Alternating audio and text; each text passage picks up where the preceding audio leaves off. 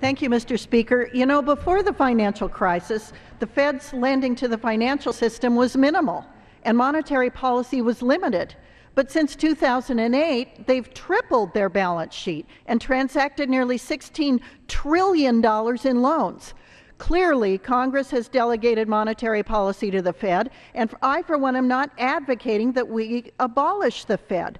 But Congress retains oversight responsibility, and Congress should insist on an accurate accounting of the Fed so members of Congress can better understand monetary policy. Our colleague Ron Paul was instrumental in getting an audit of the Fed's emergency activities during the financial crisis, but restrictions remain in place on examining monetary policy actions such as quantitative easing and assisting failing banks in Europe. When the Fed's cumulative lending hits the size and scope to be greater than the entire GDP of the United States, it's past time for Congress to insist on transparency. Mr. Speaker, I yield back the balance of my time.